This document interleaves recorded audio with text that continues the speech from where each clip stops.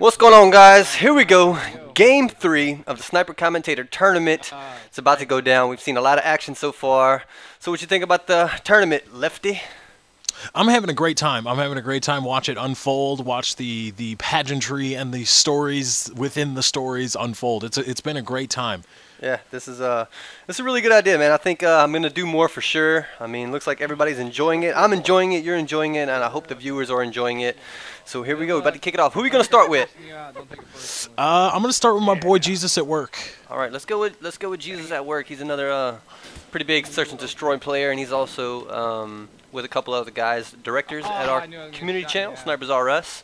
If you want to get your gameplay showcased, if you're having a tough time getting views, hit up the channel and submit us your gameplay, and we'll upload it for you. So that's just a little, you know. And we saw Gullible Gary there dominating the kill feed with a 2-piece, and then got to finish off the 3-piece later, and then another kill feed, leading the game with at 5-0, 6-0. Oh, I'm about to go to Gullible Gary and see. Yeah. Oh, he's just getting taken out. He's just getting taken out, but I'm gonna stay on board with him for a little while, and there he goes. Gets a nice little headshot on Royale right there.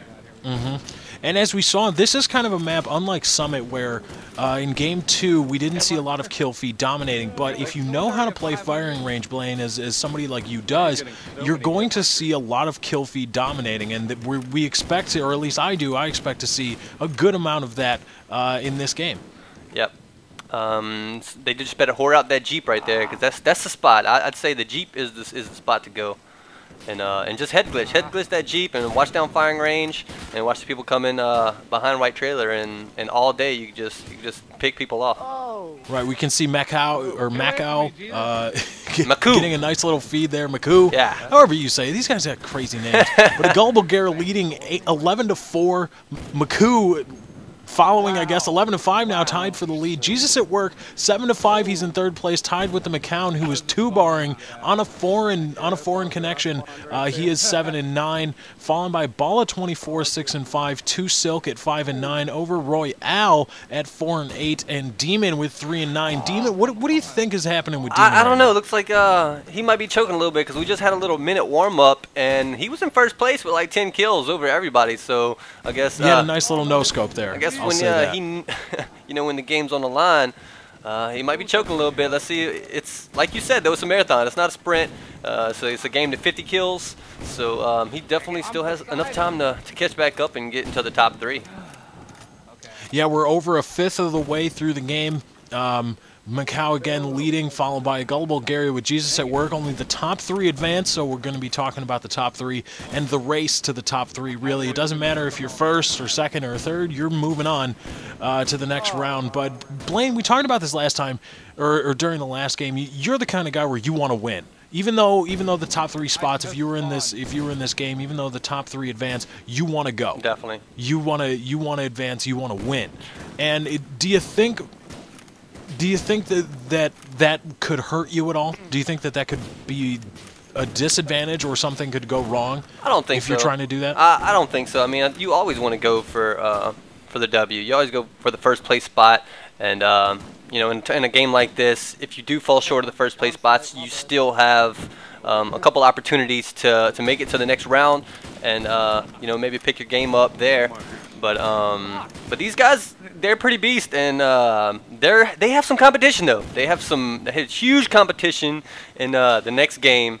So this game isn't anything right here. I mean, if the guys that are struggling in this game, they definitely would be struggling in the next game. So you know, we're gonna see. We look like Gullible Gary is breaking away from the pack right now, and there's a tough fight for second and third place between Jesus, Maku, and McCowan.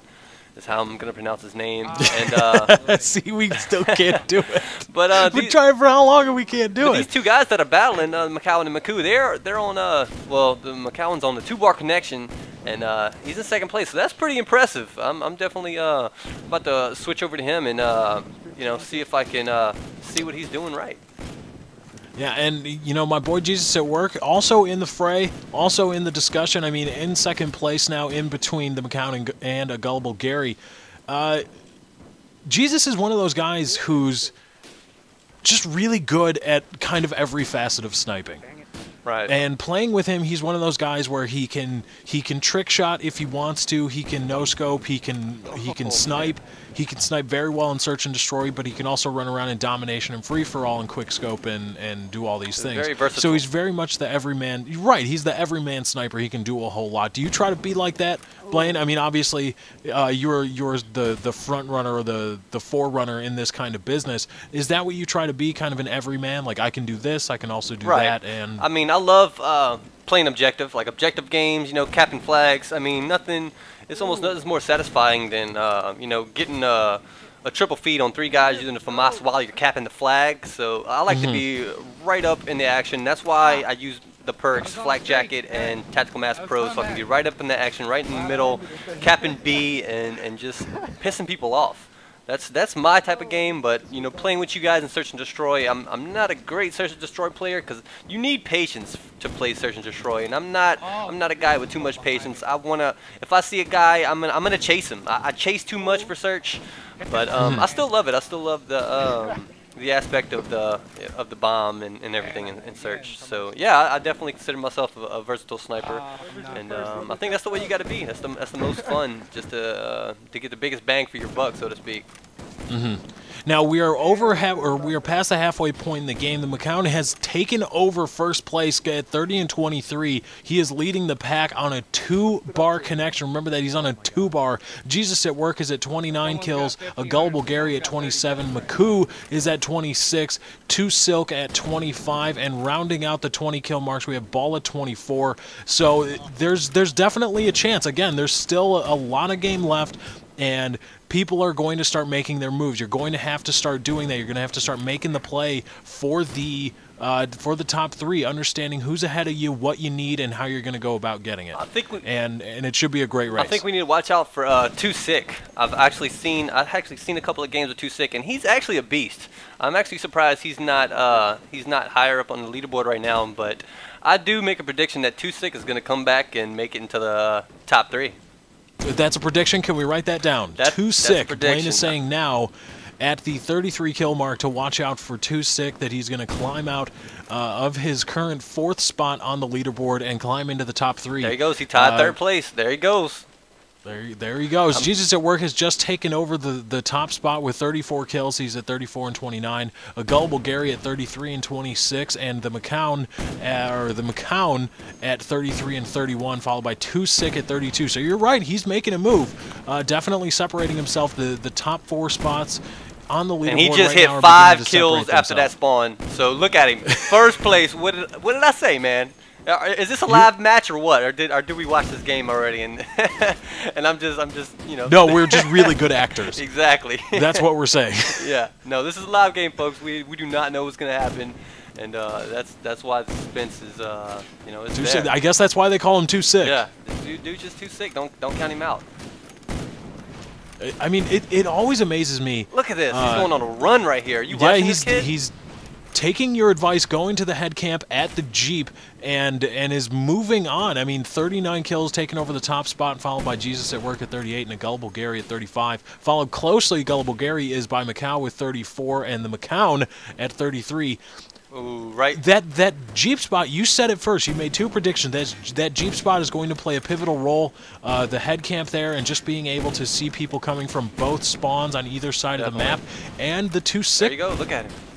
Look, that was an amazing 2-feed. Almost failed on the 3-feed, but still, the 2-feed was amazing. And that's one thing I love. I don't know about you, but when you just get that, you kill the one guy in front of you, and then you spin and immediately kill the guy behind you, or just that kind of pirouette. Whoa. I think it's amazing. But Tuso definitely making use of the Jeep head camp, checking on both spawns now as Too Sick, as he's 46 kills. He's leading the pack by a large margin.